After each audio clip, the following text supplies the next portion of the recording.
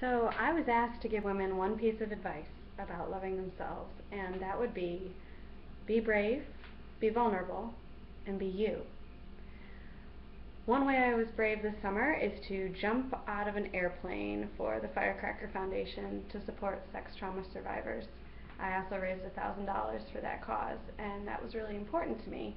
Crazy because I'm scared of heights, but there's no sense in playing small, and it's important for women to be brave.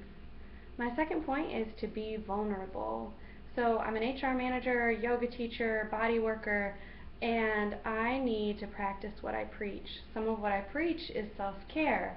So getting extra sleep, saying no when you need to take care of yourself instead of help out somebody else.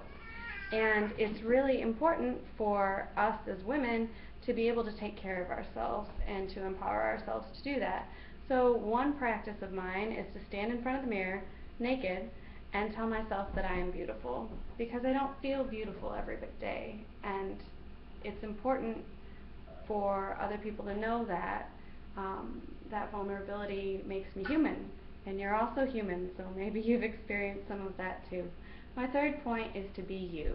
You're the only one on this darn planet that can do the thing that you do, and it's really important for us to each do our own thing. There's no one else on the planet like me. There's no one else on the planet like you. So try to get rid of the self-doubt and empower yourself to do amazing things. Thank you very much for the opportunity, and I hope that you like this video, share it, all the things. And again, thank you to Curvaceous and Boudoir by Mary.